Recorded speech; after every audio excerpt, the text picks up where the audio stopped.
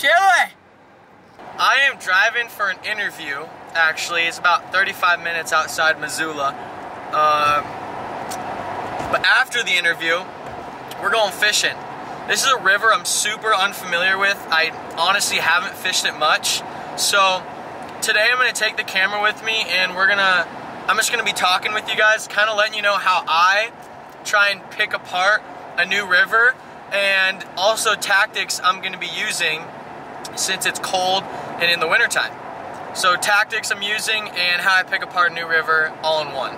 So let's go get this interview over with, secure the job, hopefully. And then I got like 4 or 5 hours of daylight left to fish, so another vid coming your way, let's do it.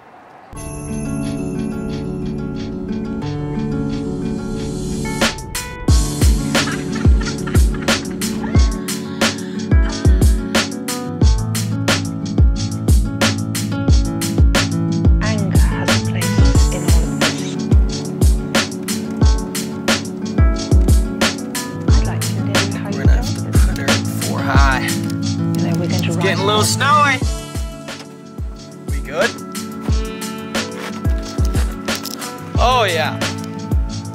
Oh yeah. Let's get fishing. Oh, I totally forgot to put those in the car. Yeah, those are frozen. Sick.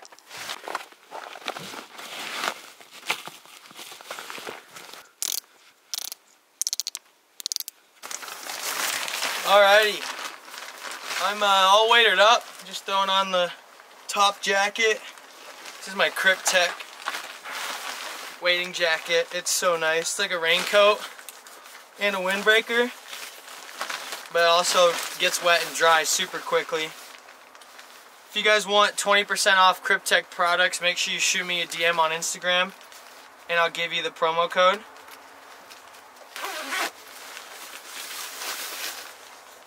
They're growing in the fishing industry, so it's pretty sick. I'm gonna rig up. We're gonna set up a nymph rig and a streamer rig. Alright, rigs today, olive sex dungeon on all floating with like a crazy light sink tip. And then on the native, I'm gonna nymph this little flashy size 16 flashback hare's ear, and I've got like a little size 8 really heavy tungsten rubber leg, one little split shot for no reason, and a bobber. Alright, rods are rigged. We're gonna walk down to the river. Hopefully not slip and fall. I'm gonna hike upstream, throw on the GoPro, and we're just gonna start working down. I'm gonna probably run through the run with the streamer first, swing it through nice and slow, and then back it up with the nymph, see if we can swing a couple fish up, swing fish up, and then slop fish up with the nymph rig. Let's go. Alright, we're hiking up right now. Gonna go a ways up and see if we can do some good. I'm gonna hike kind of a ways up so then I can just fish down. It's gonna be a lot more nice. Alright, first run up there was a no-go.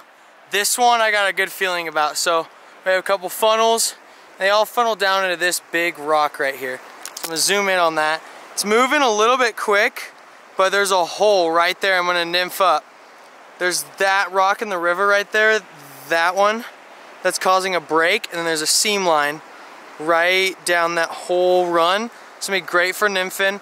And then we're talking about those deep tail outs in the winter. So there's a big break behind this rock, and then this is all deep, and the tail out doesn't dramatically go from, you know, a 4-foot hole to a foot deep. This tail out drags out into 4 feet, 3 feet, a very nice deep hole, maybe potentially even 5 to 6 feet, a very deep hole.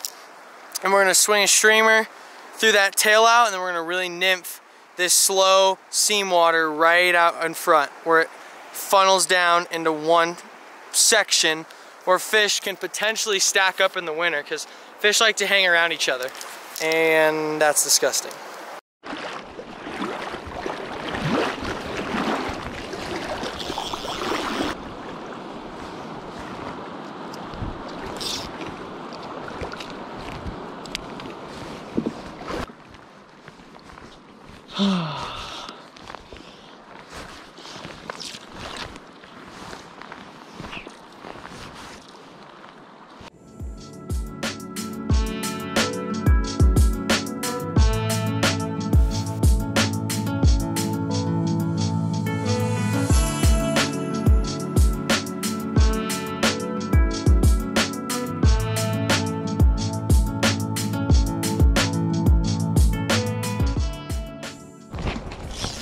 Oh, of course I wasn't rolling. Nice brown. I'll take that. There we go. Ooh, hammered it in the tail out. That's a sweet fish, honestly. Whew. Nice, deep, slow tail out. Slow, deep, nice brown there. Oh yeah.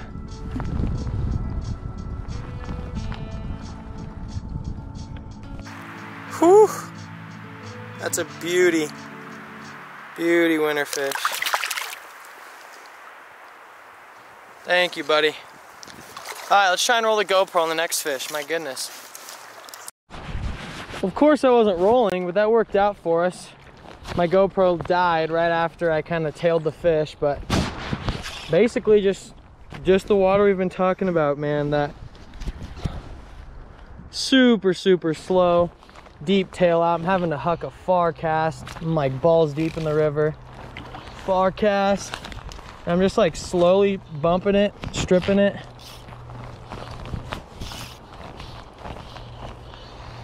I'm trying to get one on camera. Kind of unfortunate. That was first fish of the day, so. There we go. Far cast, let it sink. Bump, bump, doogie, doogie.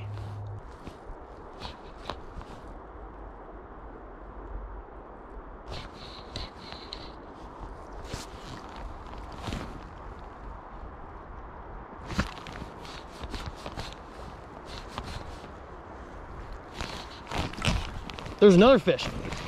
Oh no! Oh no! Oh my gosh! That one felt way bigger. Oh!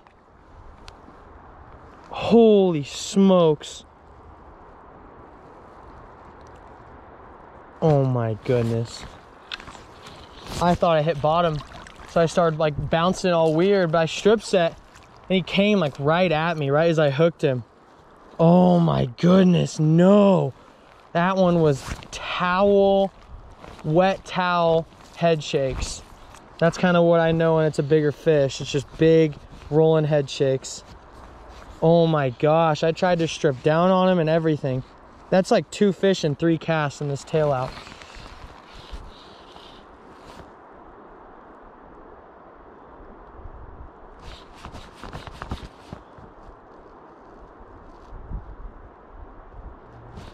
That might have been a fish. Unless it was bottom. We're going to rise above this. There we go. There we go. That looks nice too. There we go. I had a feeling that fish hit it and came back. Another good fish. I think we got another brown. Oh, what's this? Oh, nice brown. Another nice brown. Holy smokes. That's a bigger one than the last one. That one will go 20. That's what I'm talking about right there. Yes. But this tail out has produced 2 browns, back-to-back casts on that olive sex dungeon. That is so sick, so sick. We've been working a lot of faster water. This is the slowest water I've hit. It's almost like a lake section, but it's just got a slight movement to it. It's got depth. Flown that practically a floating line, but I've got like an intermediate tip on there, just helping all that line streamers stay suspended in the middle of the column, and that's probably a 20-inch fish. Thank you, buddy.